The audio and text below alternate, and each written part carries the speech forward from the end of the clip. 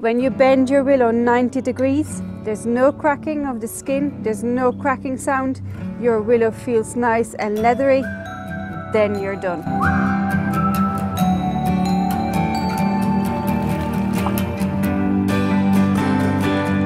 going to have a look.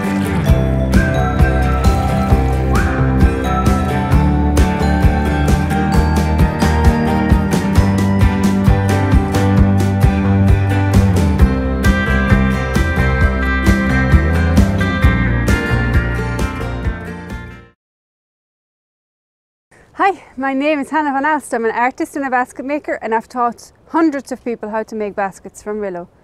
I've been getting an awful lot of questions from people who want to know why do you even soak your willow?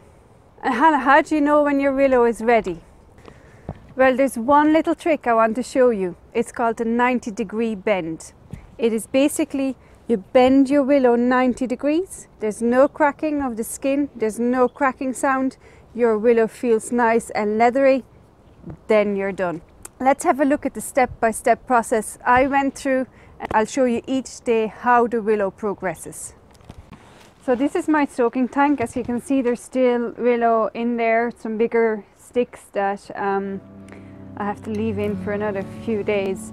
I have a 3-foot bundle here. It needs to be submerged fully for 3 days.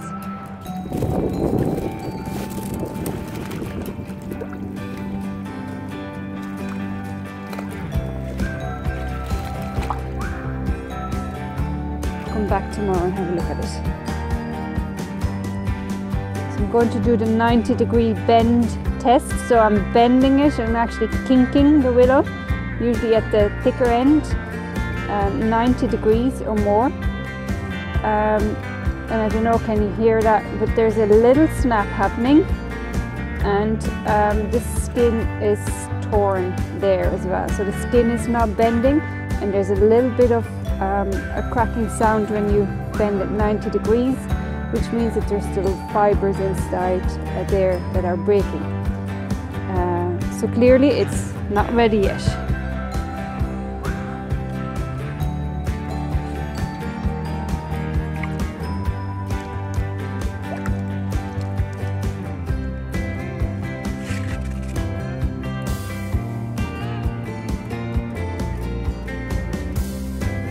Hardly any resistance. There's a tiny bit of cracking in the skin.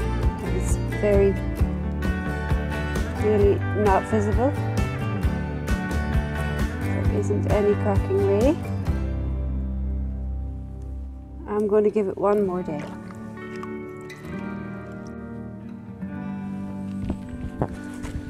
Okay, so day 4 of soaking the willow.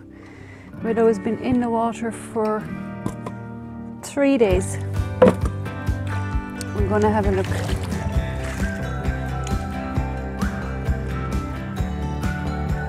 So willow has been in the water for 3 full days. I'm going to do the 90-degree test again.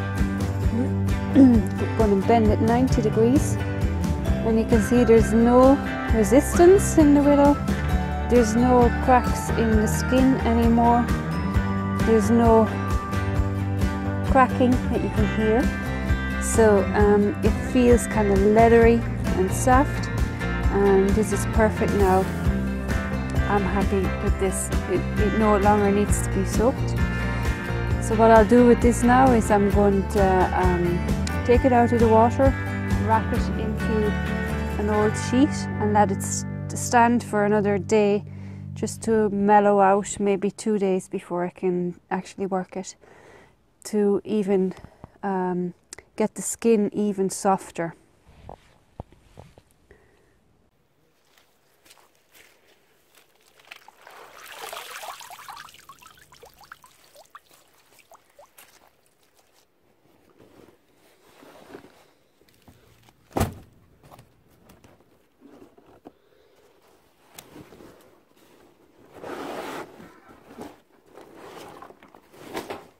But then there's a question, why do you even soak willow? Why not use it fresh when it's just there everywhere around us and it's ready and it's flexible? Why does it need to be dried out and then soaked again? It just complicates the process. Well, there's one major issue with fresh willow. Willow has a very high water content, so when it dries out, it's going to shrink a lot. When you make a basket from fresh willow and it's going to eventually dry out, it's going to be loose. Now it won't fall apart and it's fine for practice, but in general, I would not recommend working with fresh willow. You can use semi-dry willow. It's willow that has kind of little wrinkles on the skin. It's been dried out maybe for a month or two. There has been a little bit of shrinking going on. It is still going to shrink more, and it's still there might still be a chance of your basket being loose. So that's why we let willow dry out completely before using it again. Now it is very easy to make willow flexible again. You just put it into the water, fully submerged, and it nearly becomes as flexible again as when fresh willow. So the rule is the willow needs to be in the water 1 day per foot or 30 centimeters in length. So let's say a 4-foot bundle would be in the water fully submerged for 4 days. A 5-foot bundle would be in the water for 5 days, and so on and so on. Now that's a rule. Of course, there's going to be exceptions. Some varieties need more soaking. Also, the temperature of your water will define whether you might take it out earlier or have to leave it in a few extra days. In summertime, when the water is warmer, it's going to go faster. In winter time, when your water is cold, it might take a little bit longer. Especially if you're in a very, very cold climate, the willow won't soak in water that is very close to freezing. You might, at that point, you might have to look at maybe heating your water up a little. For soaking willow, I use my soaking tank, but you could do anything you have around. A stream would be fine, a watering trough would be fine, an old boat would be fine. You can buy soaking bags as well. They're available on the market, they're fine. As long as the willow is fully submerged in the water, it's perfectly fine. Do be aware that willow floats, so you'll have to push it down with a weight or whatever. I use timber and stones, but I'm sure you'll find a very clever way to do that yourself. How to keep your willow when it's soaked and ready?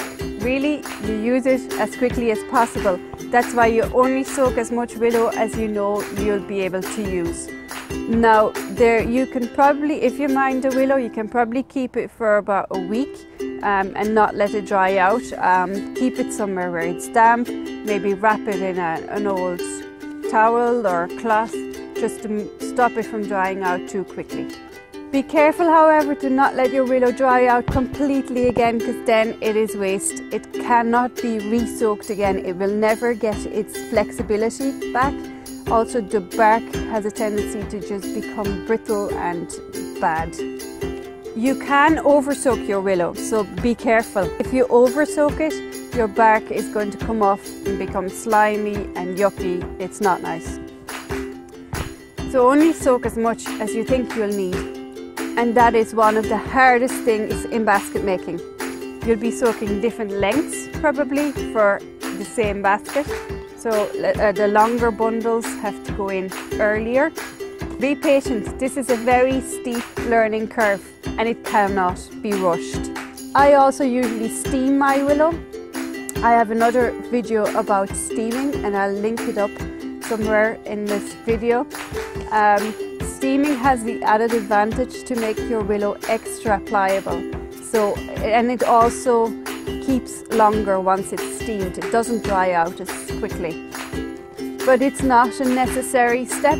It only makes life so much easier when you're making and soaking big quantities. This is it. I hope this video has made the soaking process a little bit clearer for you now. If you have any questions, leave them in the comments below. If you have enjoyed this video and would like to be notified every time I post a new video, just click on the little subscribe button and the bell beside it, so you'll get notifications. You can also follow me on Facebook and Instagram. If you want to know how to make a willow basket step by step, I have actually made a free online class you can click on the link below the video to get access to it. So goodbye for now. And remember, you can do this too. You'll get better by practicing. You just have to do it.